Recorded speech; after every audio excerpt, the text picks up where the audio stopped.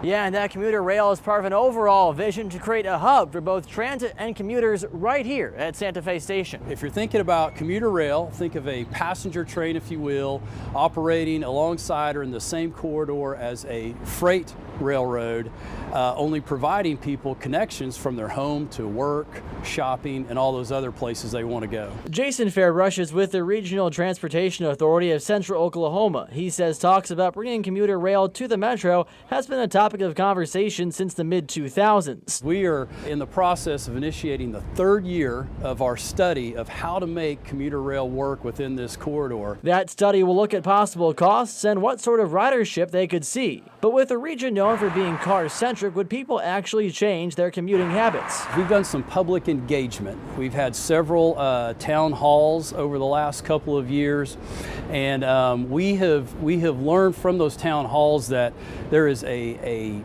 high interest. And Fairbrush says introducing commuter rail does not necessarily mean a lot of folks will ditch their cars. We expect a lot of our customers to use an automobile and the highway system to connect to a park and ride location along the commuter rail corridor to take them to their final destination. There's still no hard timeline on when we could see such a train hit the rails in the metro. The RTA is now focusing on being selected for a federal grant of $100 million to cover some of the costs associated with constructing the system.